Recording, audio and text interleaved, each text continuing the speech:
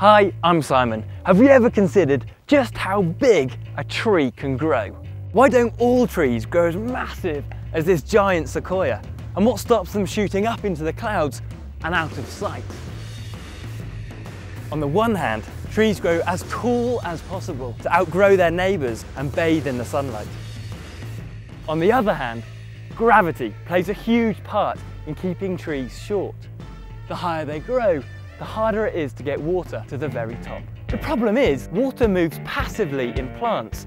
It evaporates out of the leaves and in doing so is drawn up from the roots. But life is tough at the top, thanks to the constant tug of gravity and the friction between water and the xylem vessels that transport it. Less fluid can reach the highest canopy. Despite the nutrient-rich soil and the plentiful water supply down here, up there, the trees are effectively dealing with drought conditions. This means the leaves or needles get smaller and smaller towards the top. They're less able to take on carbon dioxide and less efficient at photosynthesizing. The result is very little or even zero growth.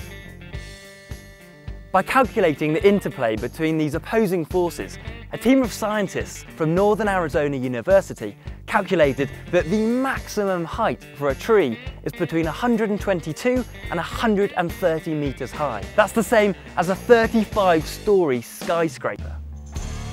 As it happens, the tallest tree in the world, a tree named Hyperion in Redwood National Park, stands at a whopping 115 meters high, close to the theoretical maximum height. So how big are the foundations of a structure like this?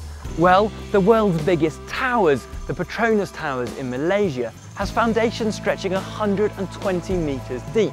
But the roots of a giant sequoia like this probably don't penetrate more than 2 to 3 meters beneath the ground. Instead, to maintain stability, they branch outwards. The roots of the biggest trees can extend more than 50 meters beyond the base. The biggest tree on Earth, the tree with the greatest volume, is a giant sequoia named General Sherman. It stands at 84 meters tall, has a circumference of over 31 meters and has an estimated volume of more than 1,400 cubic meters. Over the last 40 years, General Sherman has grown in diameter by just 8 centimeters. That's enough new wood each year to create a 5-bedroom house. But General Sherman is almost too big to comprehend. Its first branch is 39 meters up, and its biggest branch is over 2 meters in diameter. In fact, this giant could be turned into 191 million sheets of average grade A4 paper. And if you line those sheets out end on end, it would stretch around the world 1.4 times. And if you stack them up, that paper pile would reach 21 kilometers high. To discover exactly how a tree can suck up enough water to grow so tall, watch this brilliant clip from Veritasium. And to find out just how big a human could grow, check out this film from Vsauce. If you want to know more wildlife facts, don't forget to subscribe. I'll see you soon on Earth Unplugged.